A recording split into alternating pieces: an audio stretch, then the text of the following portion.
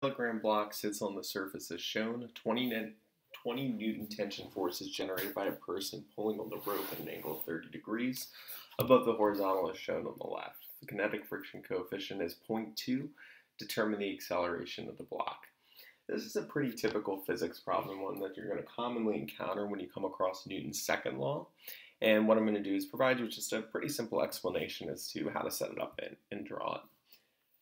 So as you can see, step one is to first produce a free body diagram for this box. So what we want to do for the free body diagram is we basically start with a point in the middle.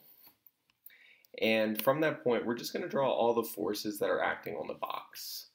So let's look at this box here and see what exactly is acting on it. So the first force that I can see acting on the box is the one that pretty much acts on everything, and that's gravity. And gravity is always going to act straight down. Another force that's acting on this box is the applied force, which we can see here. That's pulling, up and to the right. Another force that's acting is the normal force. We know the normal force always acts perpendicular to the surface which the box is on. So I'm just going to draw that, right there. It looks something like that. And in this case, we are given a kinetic friction coefficient, so we do have to consider the kinetic friction force that's here. So it's going to be coming off and to the left. Okay, so basically if I take this and translate it down here into a free body diagram, I'm going to have a few things. One, just to repeat, I'm going to have the force of gravity, just pulling, that should be straight down, sorry it's not. We also have the applied force, which is pulling this way. I'm going to call that FA. The normal force, which is pulling up. We'll talk about the relative lengths of these in a minute. So that's the normal force. I'm just going to call that N. You might use R if you're taking IB chemistry. And then coming out into the left here, we're going to have the force of friction. Sorry, I'm getting used to this tablet. So once we have that information, it's not the best free body diagram, but it'll do. We want to determine the overall relationship of the forces and basically kind of what their values are. So the easiest one to figure out in this case is the force of gravity. That's something that you're used to. The force of gravity is always equal to m times g. I'm going to use 10 for g. You might use 9.8. That's just to make my math easy. So the mass of the block here would be 5 kilograms. And gravity is going to be -10, so it's going to be -50 newtons. All right, now the next thing I want to do is this applied force is kind of weird. We really want to think of how everything is acting in both the x and the y direction. This is acting in both, so what we want to do is we want to resolve it into components. And the best way to do that is just to think of a triangle and draw the two vectors coming out of it. So here we have our applied force, which we're told is 20 newtons. And the triangle that I'm going to make are the two vectors that comprise it. It's going to be one going straight to the right and one that's going straight up. And this angle here is 30 degrees. So what I can do is I can use trig functions to basically figure out what this side is and what that side is. So it's going to be the force in the y direction, the force in the x direction. If you remember your trig functions, we know that sine of 30 degrees is equal to opposite over adjacent, which in this case is y divided by 20. So y would then equal 20 times the sine of 30 degrees. So y is going to equal 10 newtons. For the x component, we could do cosine of 30 degrees is equal to x divided by 20. And if we were to put this in a calculator, we would find that x is equal to 10 times the square root of 3 newtons.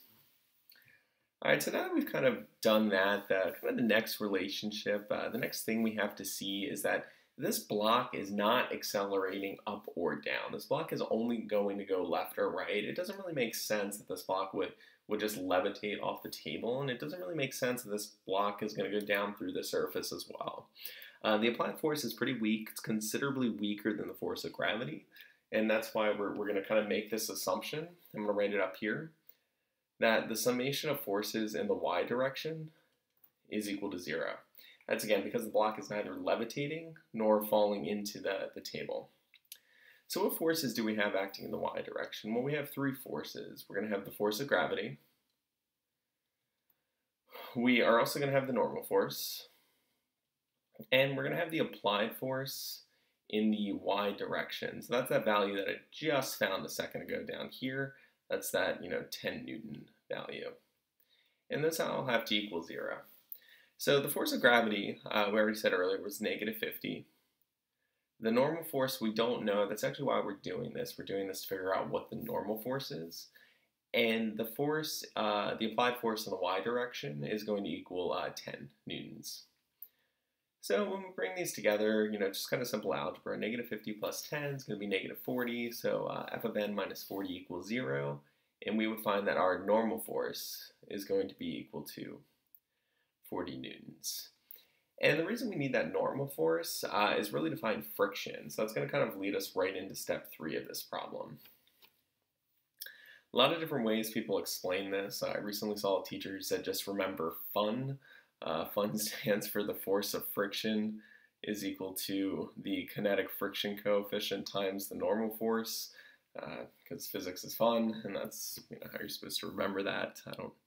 Not everyone's going to agree with that. But the normal force in this case is equal to 40 newtons, and the kinetic friction coefficient is given to us as 0.2 newtons.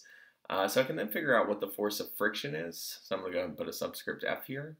That's going to be equal to 0.2, kinetic friction coefficient, times the normal force, which we just said was 40.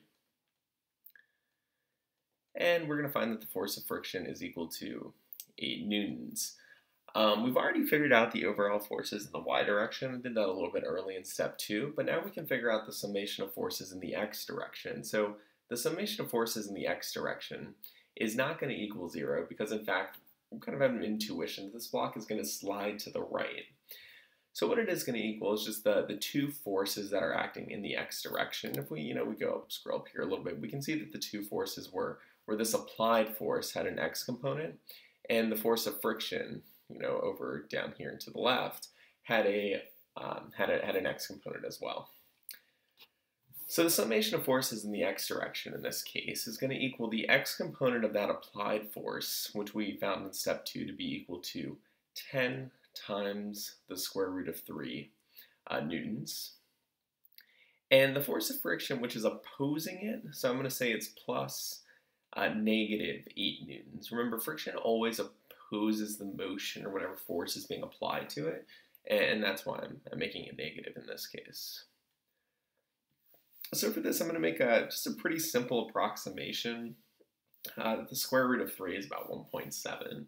It's not totally accurate, but it's going to work for here. And I'm just going to estimate this value to be 17. So that's where that 17 is going to come from. And then minus 8 newtons is going to be equal to 11 newtons. So what that means is that the overall force that is acting on this block, that the net force that this block is feeling, is going to be 11 newtons. And what that means next is we can simply apply Newton's second law. And of course I wrote second saw. I could redo this video, but instead I'm just going to do that. And yeah, so we're just going to use the fact that the summation of forces is equal to ma. And in this case, the summation of forces in the x direction is equal to 11 newtons. And that's going to equal the mass of the block, which we said was 5 kilograms, times the acceleration of the block. And we'd be able to use this to figure out what the acceleration is. The acceleration would equal 11 divided by 5, which is equal to 2.2 meters per second squared. And that's it. That's how you find the acceleration of a block that's being pulled on a surface containing friction. Hope you found that helpful.